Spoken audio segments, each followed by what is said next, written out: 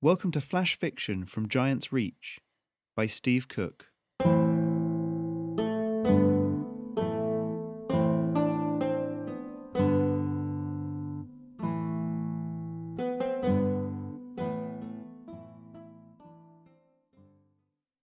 In the world of Giant's Reach, uplifted animals are ubiquitous. They're everywhere, they can do every job that a human can do. Some of them worse, some of them better. I previously had animals that were builders, because to me it stands to reason that any animal that can build a den or a dam or anything like that would be good at structural engineering. This story features an animal that's good at cooking and a very disagreeable human indeed.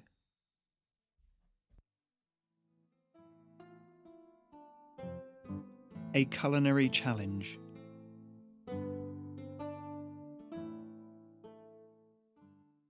Doris lifted her spoon out of the bowl, lips peeled back from her teeth in disgust.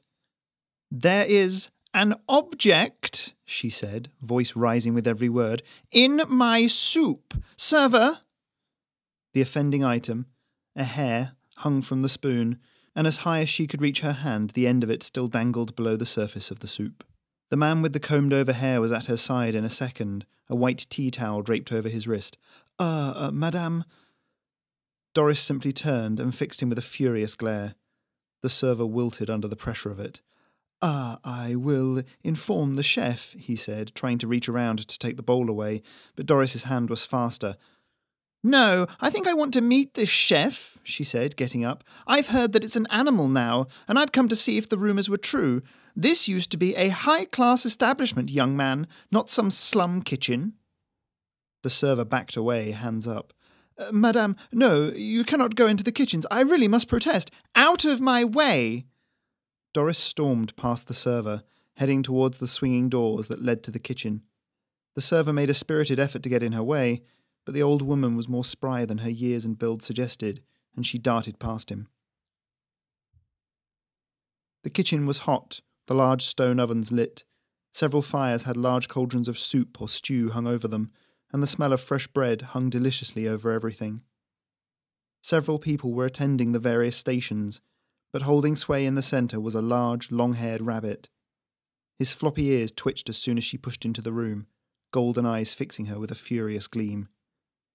The server pushed in behind her just a moment too late.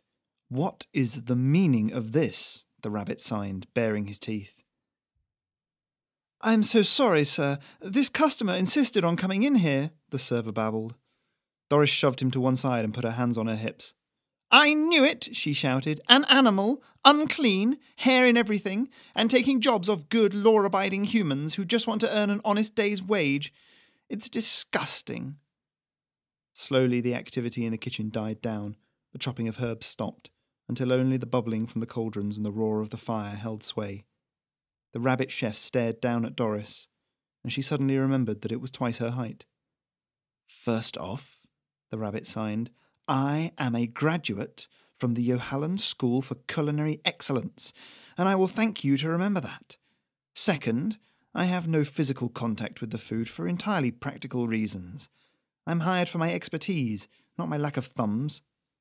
"Be that as it may," Doris said, "that hair in my soup didn't come from a person now, did it?"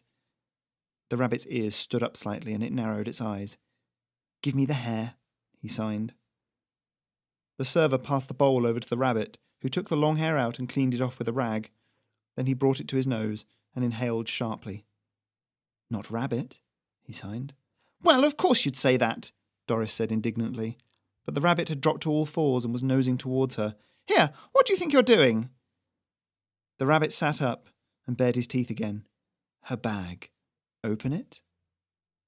Doris clutched at the small leather bag hung on one of her arms. "Don't you dare touch my bag, you flea-bitten animal!" One of the chef's assistants was quicker.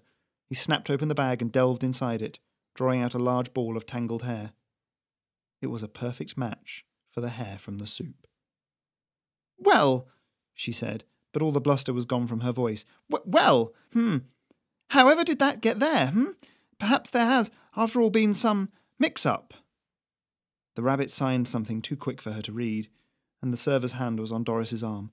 "I'm sorry, madam, but the chef has asked that you be escorted out." "I'm being thrown out? Outrageous!" The rabbit snorted.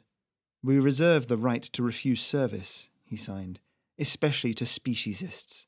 Get out." 30 seconds later, the restaurant door slammed behind Doris. Impotently, she stamped her foot, adjusted her bag, and stormed off down the street. You've been listening to flash fiction written for my Patreon, Giant's Reach. If you'd like to become a supporter, go to patreon.com/Giant's Reach, where you can find more fiction just like this,